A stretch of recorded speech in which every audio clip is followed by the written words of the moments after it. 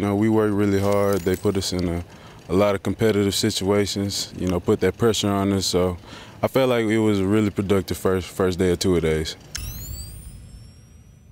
Just that we're going to be the guys to set the tone.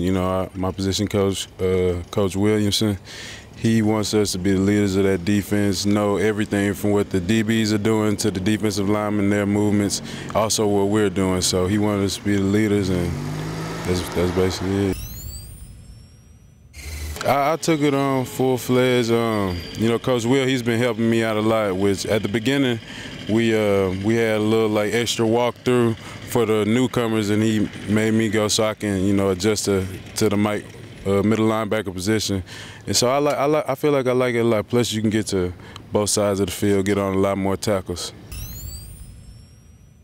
I think a newcomer that we have, he came from a junior college in California, Justin Owens. He came out here playing fast and hitting, which is, main thing a linebacker does, but he's a really talented player, so I think he'll be a breakout this year.